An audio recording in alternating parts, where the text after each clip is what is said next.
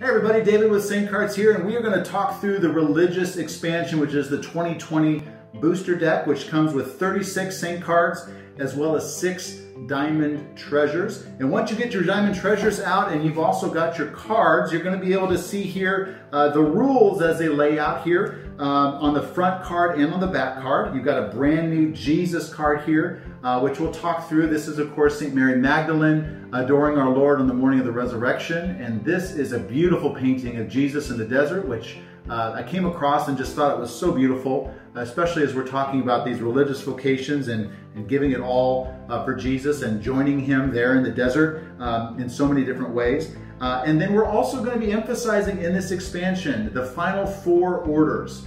We've already talked through in the Mendicant Order expansion video those 6 orders. We've talked about the 6 orders from the Monastic and Cleric's Regular Order expansion, and there's 4 more spots left on the purple game mat. And you might be wondering at this point, what is the purple game mat? Well, you'll want to take a look at the Mendicant Order expansion, which is where you're going to find the purple game mat. This is what you're going to need to take advantage of all of the different orders that are in the religious expansion. So if you haven't had a chance to get a hold of the purple game mat, make sure you check out the Mendicant Order expansion. If you've got the Mendicant Order expansion at home, you'll want to take the rule book for the Mendicant Order expansion and open it up and set it to the side for reference.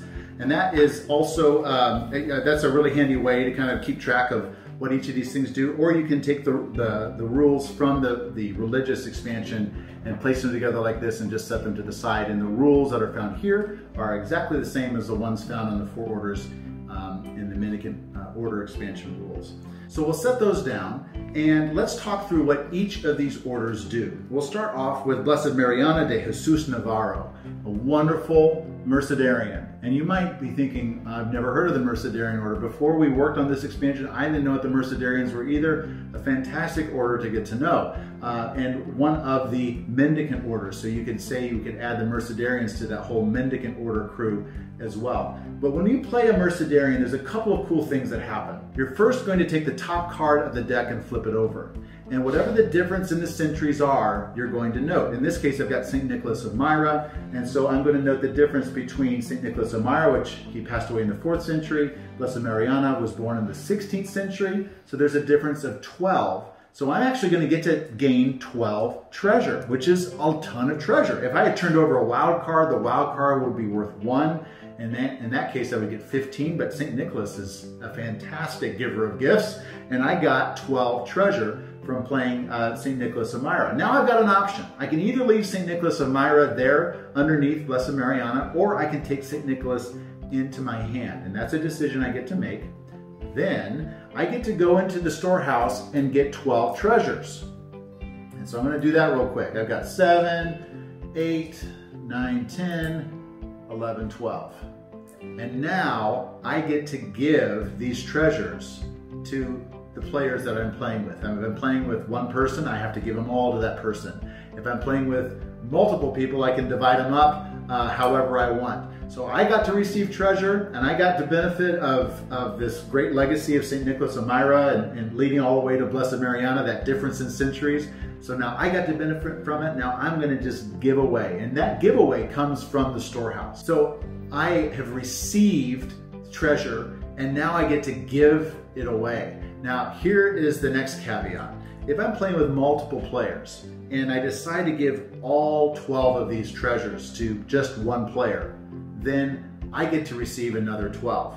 The rule is this, that the most that I give away to one single player is an additional bonus that I get to receive.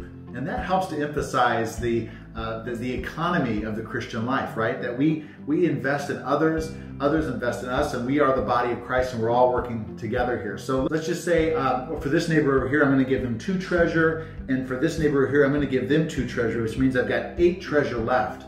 I'm going to give the person across from me 8 treasures. And then I get to receive back the most that I gave to a single player. Well, I gave this one 2, this one 2, that one 8. I get to get 8 back. If I even it out and say I went 4, 4, and 4, I would only get to get 4 back. So in this case, I got 12, plus I get another 8 for playing one Mercedarian. that's not too bad at all, right? And again, St. Nicholas of Myra ended up being a really good card for Blessed Mariana, but let's just say the next card is St. Francis de Sales. Well, St. Francis de Sales is exactly the same centuries as Blessed Mariana. So sometimes it may not work out as well, right? But in this case, if St. Francis de Sales got turned around, I wouldn't receive any treasure and I wouldn't have any treasure to give away, but that's okay. I can actually take St. Francis de Sales into my hand as a doctor of the church if I wanted to. So it's not all wasted whenever you play a Mercedarian, but it's especially effective if you know what the top card is before you play a Mercedarian. Next, we're going to take a look at the Vincentians, and there's a really cool component when you play a Vincentian saint card. In this case, we're going to play St. Francis Regis Clet right here on the Vincentian space. If you're looking to gain some cards, this is a great kind of card to play, the Vincentian, because you're going to get to draw 5 cards into your hand, 1, 2, 3, 4, 5, and you get to keep 3 of them, but you also have to give 2 of these away. Now, you can't bring them into your hand. You have to decide about this before you bring the 3 into your hand. So I'm going to take, let's see, I'm going to take this one, and I'm going to give them away to the person across from me.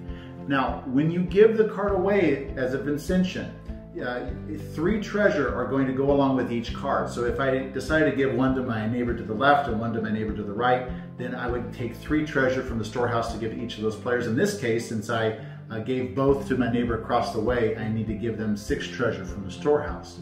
And the other 3 cards I get to put right into my hand. So the Vincentian is a great way to gain cards during the game, and it helps to emphasize the life of the Vincentian, which is to give to the poor, right? We're giving away, we're spreading devotion to the saints, we're giving treasure away to others, we don't get any treasure ourselves. And then, if anything, we're just increasing our devotion to the saints by bringing them into our hands. So it helps to emphasize the beauty of the Vincentian order, St. Vincent de Paul, St. Louis de Marillac, and all of the great Vincentians that have come to us.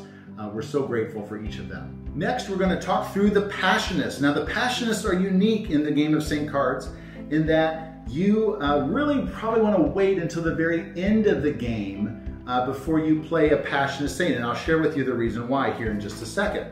Let's take St. Gabriel Placenti of Our Lady of Sorrows as an example. Let's say I'm ready to play St. Gabriel and I play him here on the Passionist space. What I'm going to do next is I'm going to look in the discard pile and I'm going to count up how many religious men and women there are in the discard pile. Let's see, I've got 1, 2, 3, 4, 5, 6, 7, 8, 9, 10, 11. I've got 11 religious men and women in the discard pile. So brown and purple cards, whether they're on the outside or the ribbons themselves. So I would get 11 treasures from the storehouse for playing St. Gabriel Placenti of Our Lady of Sorrow. So it makes sense that the Passionists, you probably don't want to play them in the beginning of the game because there's not a whole lot of cards in the discard pile. So from a strategic perspective, you want to make sure that you save the Passionists for near the end of the game rather than playing them at the beginning of the game, because obviously the discard pile is not going to be nearly as tall and full of religious men and women at the beginning as it will be near the end. So that is the Passionist saints played on the purple game mat. And finally, we have the Salesians. And of course, the Salesians were founded in 1859 by St. John Bosco in honor of St. Francis de Sales. And so let's find a good Salesian to play. We've got St. Dominic Savio right here, right? We're going to play St. Dominic Savio on the Salesian space. And what's cool about the Salesians is when you play a Salesian card, you get to actually take another card from your hand and play it on top of the Salesian that you just played. So in this case, let's see, let me look at my hand and find a good match. Oh, here's St. Gemma Galgani. So then I'm going to play St. Gemma Galgani with St. Dominic Savio and try to get as many matches as I can. That's why I was looking at my hand there. We have the 19th century, youth, and Western Europe. There's 3 matches there. I'm going to place her underneath St. Dominic Savio.